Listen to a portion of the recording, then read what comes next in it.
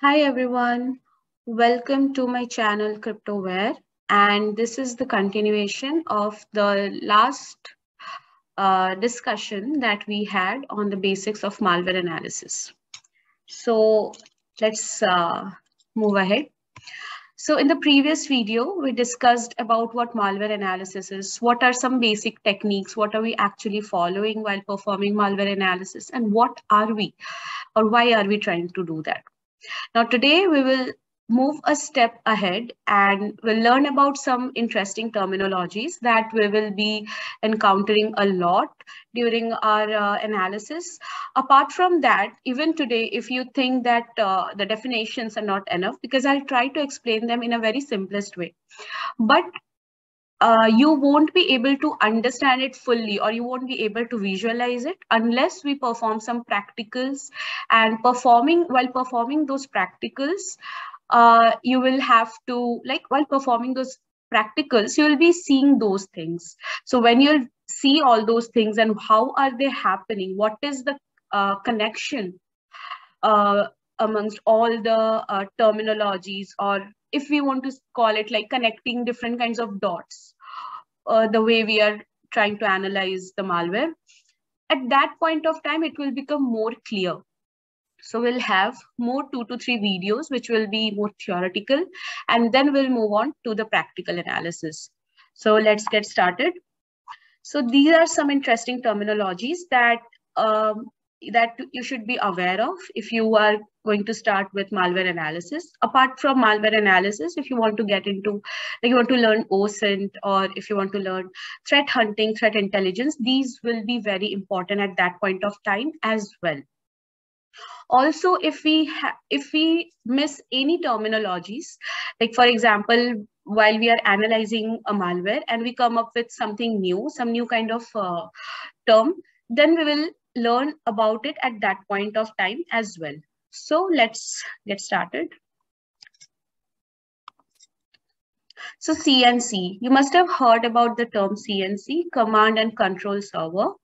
So it is nothing like, if there is a malware attack, always a malware attack has a goal. I'm talking about a mass malware attack campaign, which is either targeted or maybe it is like it just wants to steal data. They have different goals. Now, after stealing data or after disrupting a complete organization, where are they planning to, move their data to, or give all the details related to that particular organization to?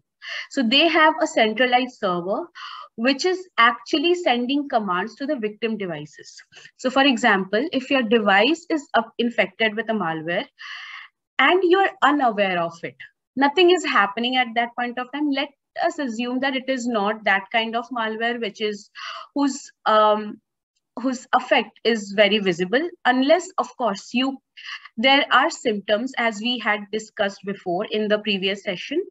There are few symptoms, but a lot of time we ignore them because they are very common. Like if your system is hanging a lot, you might be thinking that you're using a lot of applications, so you will not be actually thinking of it as any kind of attack at that point of time.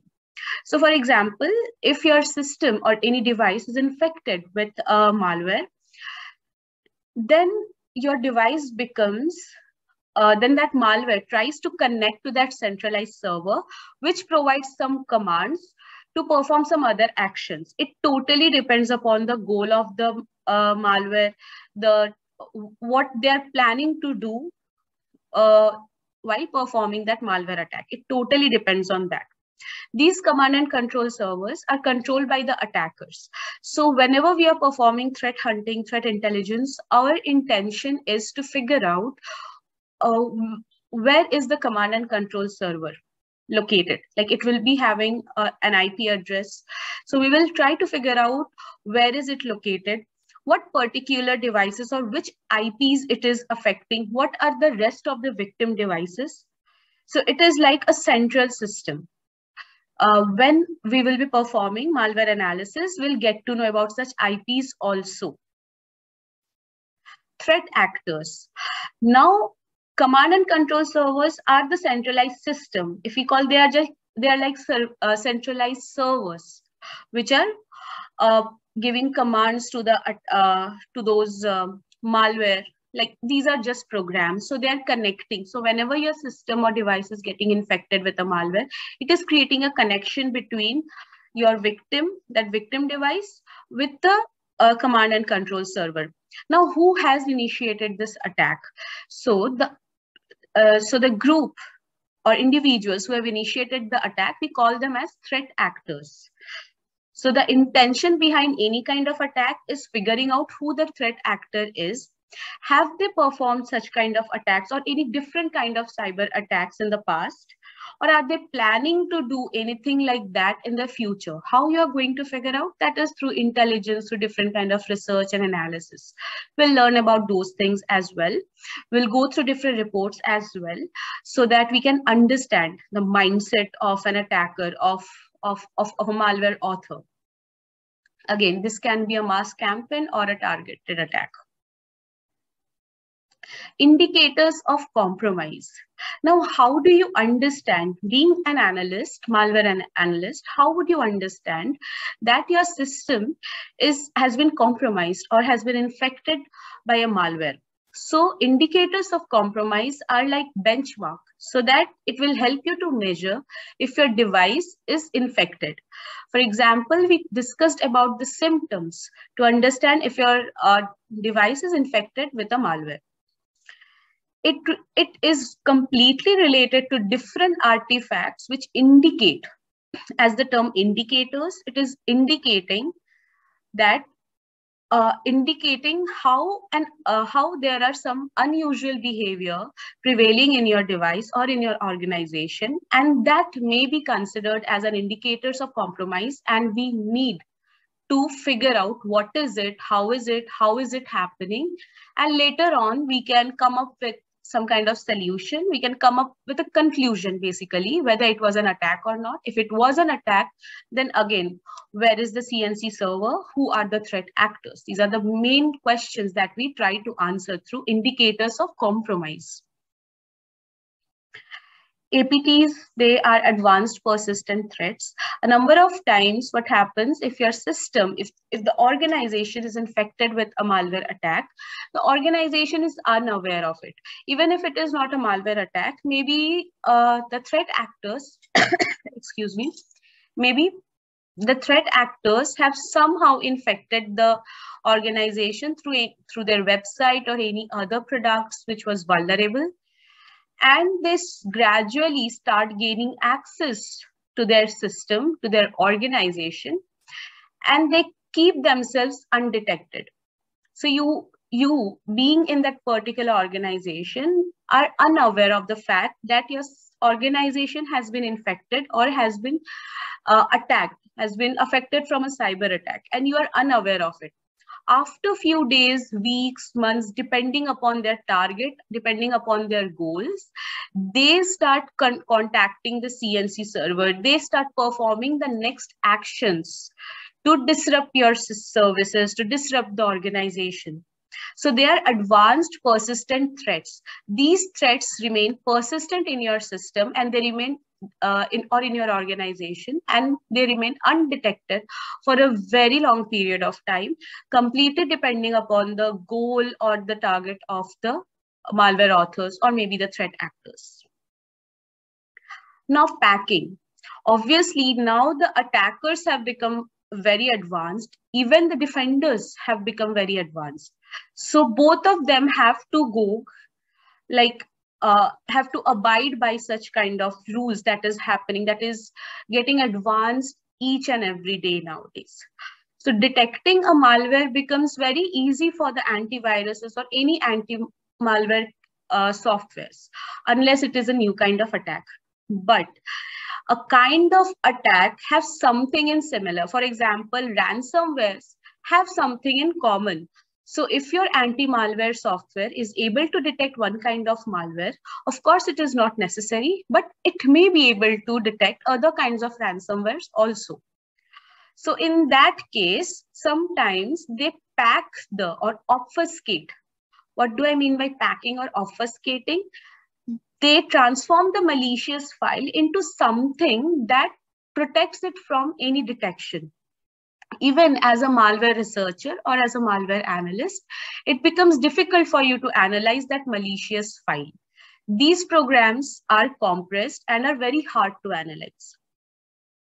So that is called packing. We'll learn about packing of malware as well while performing malware analysis. So entropy of a file. This is another very interesting topic and interesting term basically. And this is related to the packing or obfuscation of a malware file. So how does a software decide if that particular file has been packed? So it is totally dependent on the entropy of a file. So what is entropy? It measures the randomness of the data in a file. So if your malicious file is not packed or has not been obfuscated, it has a similar pattern. So it has less randomness in its characters which are present. So it becomes, and as a result, it becomes easy for you to analyze as well. So as the randomness is low, we can detect that the entropy of the file is low, hence it is not packed. On the other hand, if we see it very random, like if there is a file which has been compressed, or even while compressing or while changing it into other form, we use a number of random characters. And those random characters define what the entropy of a file could be. So higher the randomness, higher is the entropy of the file. And hence, by that way, we can detect that this is a packed file, or this is an obfuscated file. So that is one way how we detect. Because as a researcher, malware researcher, it is very important for you to analyze whether the file has been packed or not. Botnet. You must have heard about bots, botnets. So they are just network of bots, and bots are nothing but they are just devices. Your mobile, your laptop, your tab, anything that could be your devices which are under the control of an attacker or a cybersecurity criminal. So botnets are nothing. They are just under the control. What happens that if your system gets infected with a malware, number of times your system becomes the bot, which again spreads the malware, or maybe is performing some other kind of activity. Again, these things totally depend upon the goal of the malware, what the threat actor was thinking about, what kind of attack it was trying to perform, and what kind of services it wanted to disrupt. So it totally depends upon that. The next thing is honeypot. This is very interesting. This is a system that lured the attackers, that attract those cyber criminals into believing that they are vulnerable or they are a compromised machine. So whenever it's like, whenever the attackers see that, well, this looks like a vulnerable server or a vulnerable machine, let's start performing attacks. So when they start performing attacks, the team over there who are actually managing the honeypot and everything, they are taking care of the IPs from where these attacks are getting performed, and that is helping them into further processes, either for protecting this organization or for any other reasons. This also helps in understanding how attackers are performing the attacks. Basically, the defenders are trying to understand the mindset of the attackers or of the threat actors behind perform these kinds of attacks, apart from the IPs they are using. Also, this helps in getting information related to potential cyber attacks. If your device is infected with a malware, the first thing is that malware is trying to enter your system, your network, your organization, again, depending upon the goal of the attack, goal of the attackers. Once they are successful in entering into your system, they start getting executed. Either it may require user intervention or it may not require. So once it gets executed, the next steps are like disrupting your services, disrupting the network, performing some other kinds of attacks, creating a connection with the CNC server, listening to the rest of the commands that is coming from the CNC server, using that entire, compromising the entire system and converting it into a bot where the user is unaware of the fact, or it may remain in that system or in that particular network undetected for a longer period of time so that they can perform a larger attack.